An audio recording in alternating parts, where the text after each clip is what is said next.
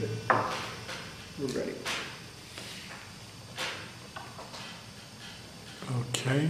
All right, this is an interview at the New York State Military Museum, Saratoga Springs, New York. It is the 19th of October 2005, approximately 11 a.m. Interviewers are Wayne Clark and Mike Russert. Could you give me your full name, date of birth, and place of birth, please? Name is Howard W. Snyder. I live in Hamilton, New York. Were you born in Hamilton? Born in Hamilton. Okay. We used to kid about it because we used to call I was born in the Burger King's parking lot. But actually, it was a private home at that time before they tore it down. And I've lived in Hamilton for now just over 80 years. Mm-hmm. Okay. I was born September 13th, 1925. All right. What was your educational background prior to entering service? Because it's very interesting. Got to high school, and I left the high school in junior year to go in the Marines, and that was in 43, and I was supposed to graduate in 44, and I put the 30 months, 2.5 years in the Marine Corps, came back, and before I even got out of uniform on my 30-day rehabilitation leave, I went back, started my junior year, and that was in March of 46. And I graduated in 47 after getting out of the Marine Corps in 46.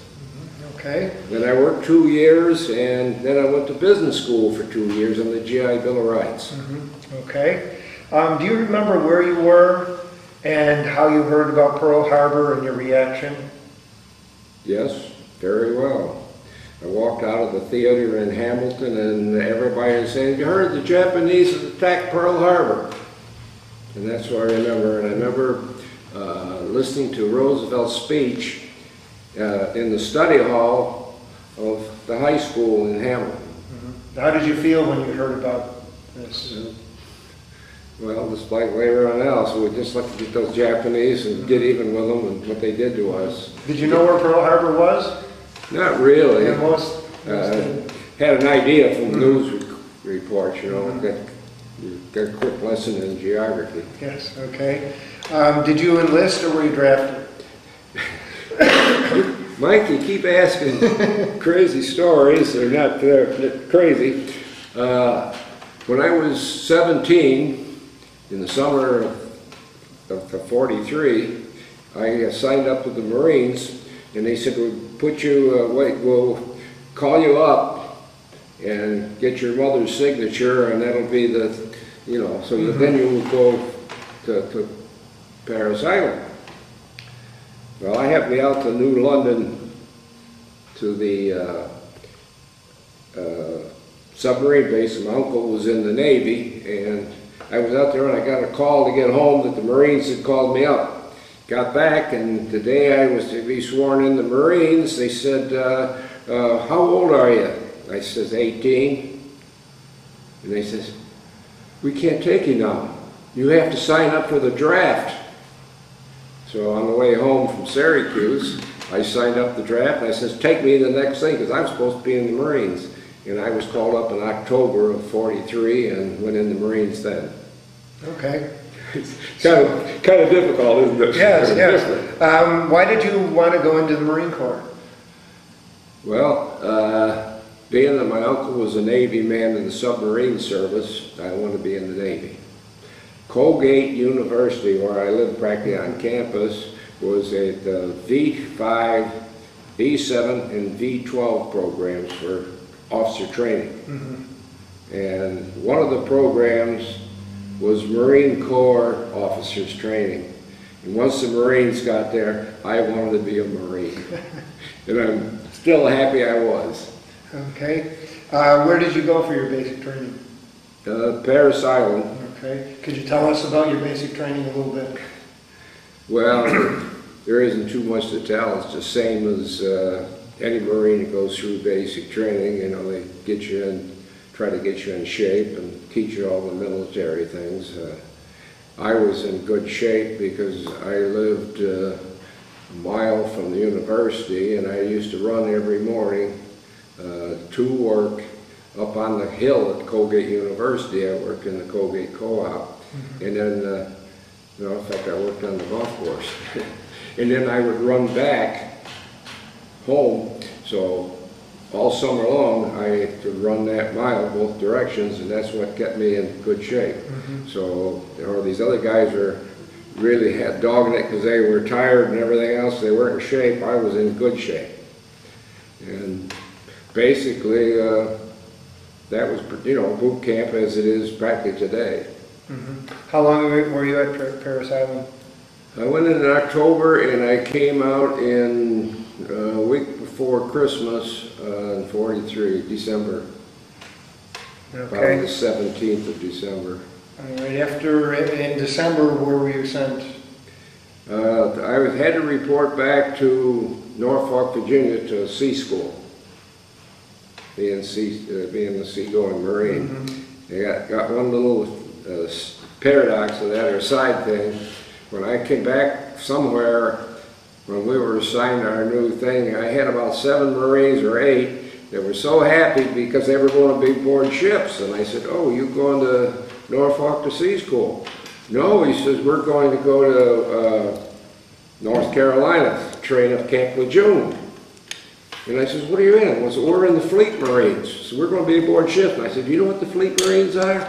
"We're going aboard ship." I said, "No. That means you're trained to make invasions. I'm a seagoing Marine, and I'm the one that's going to be aboard ship." Well, you never seen 7 or 8 guys so unhappy in your life, and they found out exactly where they were being sent. Now, what was it like going to sea school? What did they do there? Well, it was quite a bit different than, basic training, because we had to learn all about Navy lingo and Navy, what the Navy did, and what your jobs are going to be. Basically, a Marine's job aboard ship is like gangway watch, anti-aircraft, and then the Marines took care of the captains. They were called captains' orderlies. And then we were assigned a ship. Okay, now how long was your sea school? How long did that last? First week in January through sometime in April. So it was longer than basic training, wasn't it? Pardon? Longer than basic training? About the same. About the same, About the okay. same. All right. Where were you assigned after sea school? Well, I was assigned to a troop transport, the USS General GM Randall, AP 115. Okay. And this was a troop transport, and they carried between 4,000 and 5,000 troops on every trip we made overseas. Now, what was your assignment on that ship? I was basically anti-aircraft and guard duty. So on a trip overseas, we would have Army guards come in, and we'd be in charge of a certain area of the ship and over the Army guards.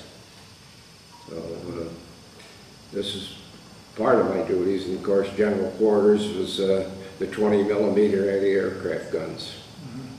Now, so on your ship then, as part of the crew, you had Navy, you had some Army men and Marines. Okay, we'll back off a little bit. Okay. The ship was a Coast Guard ship. Oh, believe it or not. this is a Coast Guard. And this ship is 2 football fields long, so it was quite a good size transport.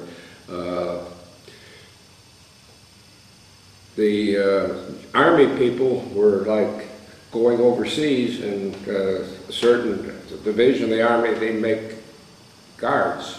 Oh, okay. And they would patrol their areas, and as I say, then the Marines were over, had a certain area of the ship we took care of, and helped the Army Guard if they needed any help. All right. Could you tell us about, when did you end up going out into the Pacific? Sometime in April, went on a shakedown cruise, came back to Newport News, Virginia, and loaded Army troops. Went through the canal, Panama Canal, and ended up in Perth, Australia, and then Indian Ocean up to Bombay and unloaded the troops there, and then picked up whatever there. And one of the things I remember that was kind of funny, we picked up Chinese airmen that were coming to the United States to train, and we hit, I know it's like our hurricanes here, I forget what they call it on the West Coast. Typhoons. Huh? Typhoon. Typhoon. We sort of hit a typhoon, and I laughed. We had some green Chinamen on that trip because they got awful sick in those rough seas. So I remember that as one of the things that happened. So these Chinese were being brought to the United States as aviator trainers? They had a couple hundred or so Chinese airmen that were going to be trained in our ways of fighting and they're away from harm's way. I guess that's why they wanted to train them over the United States. Okay. What other voyages did you have? This was your first voyage, correct? One of your first ones, or? I'm not sure which trip we got the Chinese. How many trips did you make? Well, during my 23 months aboard ship, I hit 32 islands and countries. Wow. So it's after 60 years, it's kind of hard to remember which trip was what trip. Could you tell us about some of your voyages that were maybe a little more memorable than others? Some of the things you remember? One of the things, Mike, that you and I got to talk about, and I'll show you show you a picture of this ship right now. This is our troop transport. And one of the trips after the war, we took back the Japanese diplomats to Germany that were captured over in Germany. And when they got aboard ship, now, did you go to Germany to pick them up? No, we picked them up in Marseille, France. Oh, okay. And no, we picked them up on the West Coast. Excuse me. We picked them up on the West Coast and took them back to Yokohama. We treated these diplomats with royalty. They were put up in officers' quarters. They ate officers' food. How many were there? If I remember right, between 8 and 10. But I remember getting to Japan and dropped anchor in Yokohama, in the harbor, off in Yokohama.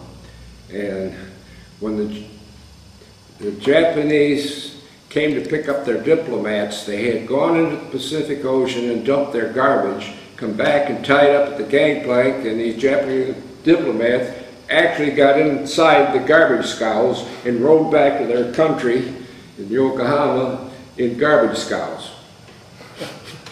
So just to show you. Also, on this same trip, we were the first ship to take Japanese Americans back to Japan because they believed that Japan won the war. And it was all propaganda showing that we won the war. And they wanted to give up their American citizenships to go back to Japan and live.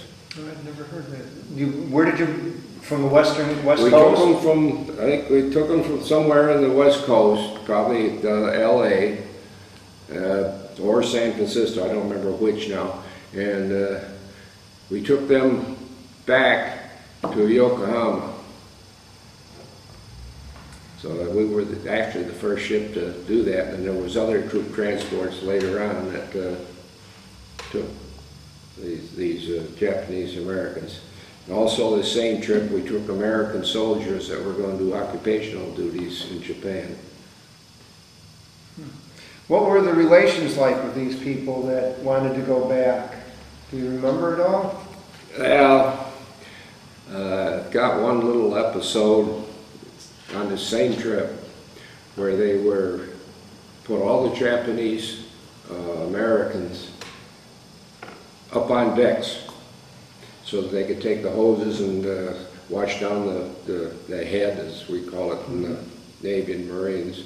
and we're watching these down, and we had American soldiers on the gangways to keep them up there till they got the place all cleaned up and the water drained out of the bathrooms and areas cleaned up, and this one guy wanted to go to the bathroom. Well, evidently the soldier that was on duty must have been a combat soldier fighting against the Japanese, and he kept insisting he couldn't go down, and the guy just shoved the soldier aside, and the guy took his carbine off his shoulder, boom, right over this man's head. And the butt broke, and it come back and hit the guy the second time, and he ended up unconscious. And when they took him off in the garbage scow I was just telling you about, he was still unconscious. That was about 3 days later after this all happened. So they thought, well, we're Japanese, we could go through, we got to go, you're going to let me. They didn't want to follow orders, so this guy found out different. Now you said at the end of the war, or toward the end of the war, about bringing Polish children? Sometime, one of the trips from Bombay, India, we had Polish orphans that we picked up at Bombay. Now how did they get there? I have no idea. Whether they flew them in to Bombay or whether they came through the Red Sea and over to Bombay, I don't know. And we took them back to be adopted in Melbourne. The Australians were adopting, I would say it was 100 or more of these orphans. And to make this, the reason I'm bringing this up, because I believe it's 45 years later, one of the orphans met our ship and our AP Transport Association, and was our guest speaker. So I was quite interested to have one of our orphans end up talking to us, Marines, Coast Guard, and Navy, all there at a meeting. How many of the orphans were there? I would say over 100. That's interesting. Do you have any other stories you wanted to tell us? I have dozens of them, but none of them were combat related. Well, but one of our trips to Bombay, we were going, and at noon of that day, we passed a merchant vessel, and never thought a thing about it. And that night, when they called my gun tub, instead of saying "oui, oui, sir," I said, "Aye, aye, sir." I said "oui, oui," and I got chewed out. And he says, "I don't know if you knew it, but we passed a merchant ship at noon, and at 6 o'clock we picked up an SOS because there was a submarine trying to catch us, and they took the merchant ship, and having about 5,000 troops, we did not go back to help those poor souls out because we couldn't, for 25, 30 men, we couldn't sacrifice 5,000 American troops, so we just had to keep right on going." Were you ever under attack from a submarine or from a Japanese airplane? Or?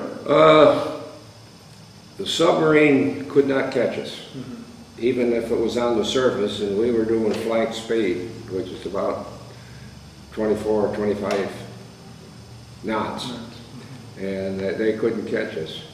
Did you travel in convoys or a single ship? Both. Never in a big convoy. We pulled basically out of Melbourne, and they would send some naval ships with us, and once we got in the middle of the Indian Ocean, they'd turn around and head back or wherever they were going. Now, were most of your voyages to Australia and India? That was our first 3 trips we made there, and then from there on we made trips throughout the islands, and then went over to the Philippines. One of the things that was memorable to me was when we were in the Caroline Islands. In fact, we were there when World War II ended, and this is a friend of mine from Hamilton who was in the Navy, and we were a receiving ship in Base X, or the Caroline Islands. And we met. And the first time he saw me was General quarters. A Japanese plane was heading for the Caroline Islands, and my gunner was on an island called Mogmog in the Carolines, and that was recreational facilities. And that meant I was gunner. So when I was eating chow when the general quarters rang, and I headed to the thing, and then this gangway, passageway in the ship, when his Coast Guard heading for his battle station slipped. And I remember jumping up in the midair, and he tumbled underneath me as I jumped in the air. And this fellow right here, Spence Ripley from Hamilton, was looking out the porthole, and he recognized me. And then he was so surprised. But anyway, I got up to my gun well, opened the ammunition carrier. It was 105 degrees inside there, and strapped myself in, and waiting for that Jap plane to come in. And I was hoping he'd come in, and because I had one thought in mind: that Japanese plane is going to be a flight of ducks. And you always lead ducks, so remember, you got to lead those ducks. Well, the Navy did injustice to me. They shot the plane 17 miles out, and I never got the fire shot at the enemy. Okay, how about the food on the ship? Did you eat pretty well, or? Well, we ate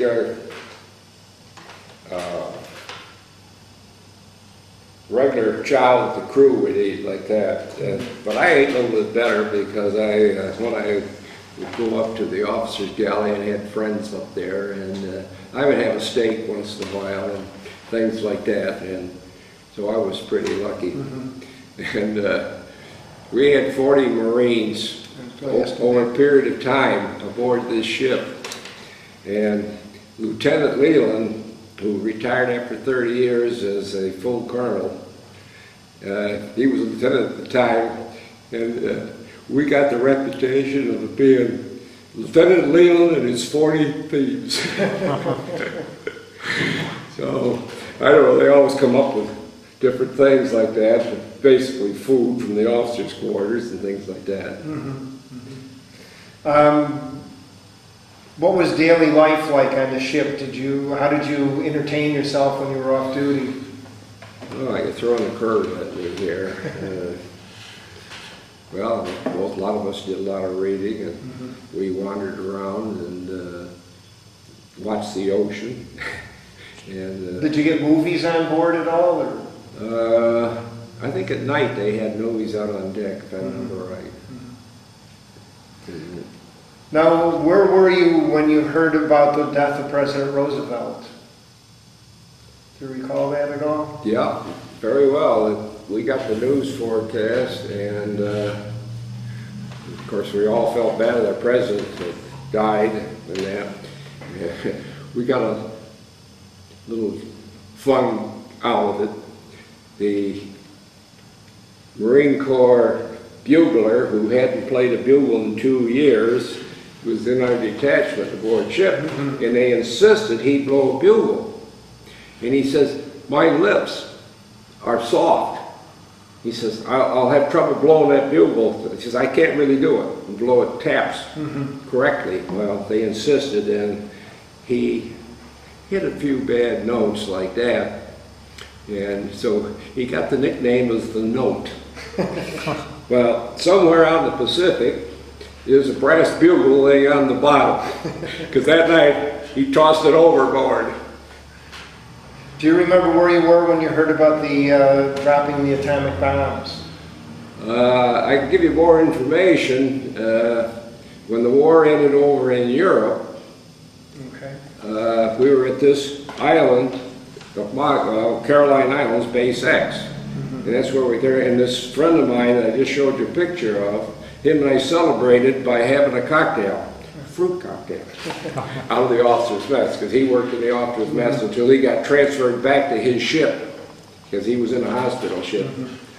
And that was war in Europe. And then I think we were in the South Pacific again when we heard about the atomic bomb and the war was over, or atomic bombs. Okay. Now you told us you were able to sneak a camera on board? Shh, it's illegal.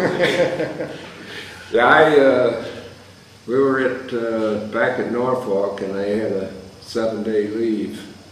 And when I came back, I put my camera in the middle of my duffel bag and surrounded it with clothes. And actually, the Marines fell inside for bottles of whiskey, and I didn't drink at the time.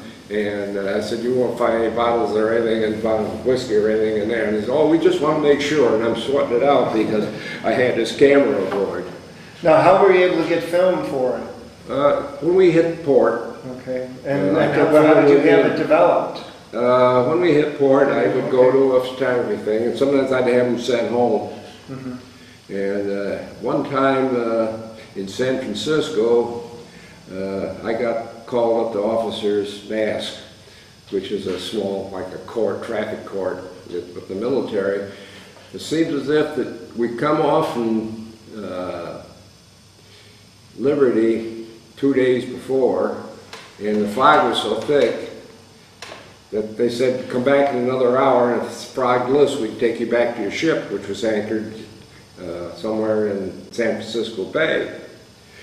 So that day, we got back with a bunch of the Coast Guard guys, and I said, I forgot to pick my film up. As long as it's this foggy, we won't be going back to the ship until this fog lifts. Well, the time we got the film and got back there, our Liberty ships had left for the things like that, and I think it was 3 of those or 4 of those that were with me. 5 of us were up for captain's mask. So I saw where it started, so I said to the guys, "Keep on my left." So they said, "Okay." So when the captain got up there and asked me why I missed the Liberty boat, so I told him exactly why I missed it, and I said, "These 5 guys went with me. I'm the fault of those guys being late like that." So I got restricted to 5 days of liberty, and the other guys got off scot-free because it was my fault. And it was terrible. I lost with liberty on Caroline Islands, on Mogmog Island. That's where my 5-day liberty would have been, on Mogmog. And another interesting part, one of the Coast Guard's pharmacists, so on our reunions after the war, long after the war, he sort of joined the Marines in a sense, because whatever we did, he did. And one of our reunions was in the Pocono Mountains, just the Marines, not the ship. And he showed up, and during dinner that night, he reaches down, he pulls a Coke bottle out. Remember the glass Coke bottles? Half full of sand, and give them to the Marine, Tom Travers, who started the first Marine, first reunion we ever had together after 37 years. He handed Tom Travers this bottle, and he says, "Here." Well, I went down to visit Mogmog to see if it changed any. He says, "Well, walking around, I found this Coke bottle and put sand in it, and here's a Coke bottle from Mogmog and the sand." Now, when were you discharged? March 31st, 1946. Okay. When you returned home, did you make, I think you alluded to this, you made use of the GI Bill? Well, I first got home, I went back to high school. Yeah, you said that. And then after that, I worked 2 years at a photography studio in Hamilton. And then I went to, I call it USC, which is Utica School of Commerce. And it took up 2 years of business. Okay. Did you make use of the 5220 Club at all? What is the 52? It was like an unemployment insurance. For 52 weeks, you received $20 a week from the government? I don't believe so. Okay. I'm not sure. Have you joined any veterans organizations? I've been in the American Legion for 60 years. On my Legion cap that I got a couple of months, 4 months ago, for every 5 years you get a star, and I got 12 stars on that cap. And there's only 2 of us in our Legion in Riston Falls that got 12 stars. There might be 3 of us, I'm not sure. But anyway, I belong to the Marine Corps League. I've been a member for over 10 years, and historian. In fact, this is our jacket, and with the insignia, and then I've got my back. I don't know if you want to see that. Sure. Well, look. How clear it is. Yeah, but it's very clear. We can. Okay, got it? Yep, got it. Okay, we're known as the Emerald City Detachment. Now, the Emerald City is, you remember the story, The Wizard of Oz? Okay. Is in the author, Frank Baum, was born in Chittenango, and is a Chittenango native, so he moved to Kansas. And that's why these green jackets are the Emeralds. That's why we're called the Emerald City. And we're the only Marine Corps League detachment in New York State that are allowed to wear this green jacket. The rest of them have to wear red jackets. So we got. Okay, now you also mentioned you've been to reunions. Oh yeah, we've been going to a lot of reunions. I'd like to go back. Sure. To the Marine Corps League. I think I mentioned I was historian. Yes. Think that. But anyway, I do Toys for Tots in southern Madison County. My wife came up with an idea that maybe Colgate University would have a Toys for Tots hockey game. So I worked with the assistant athletic director and told him what we wanted to do. And he thought it was a great idea. Why don't we do it at a Colgate football game? So he says, we get more people there, and I said, good. I want to do, and he cut in and says, what we'll do is have them, they bring a toy, they get in the game free. And I said, how about a donation? If they didn't happen to bring a toy. He says, they still get in free. So get in the donation. So this year is our third annual Toys for Tots game on November 12th.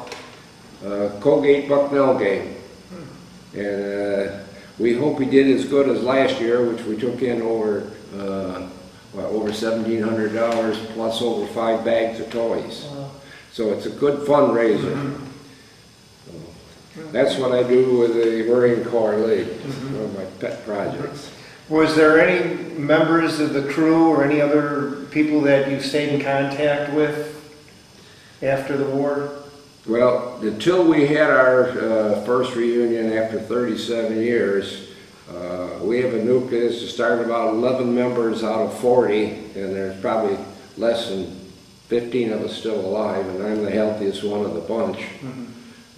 We keep together.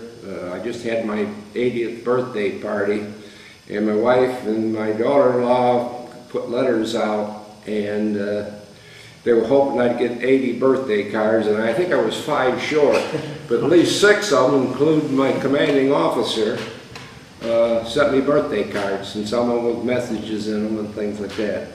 But we've got telephone numbers, and there's at least 6 of us that talk back and forth ever so often. So we kept contact. How do you think your time in the service changed or affected your life? I'm not exactly sure, you know. It's learned a little bit of discipline and things like that, but until I joined the Marine Corps League and got active in the Marines there, up until that point, it didn't affect it hardly at all. I was just proud to be a Marine and glad I joined. How do you feel going back? You were in high school, you were what, about 20 years old? I was just 20 when I went back. How did it feel being back in high school at 20 after being in the Marine Corps for 3 years? It was a little bit difficult, and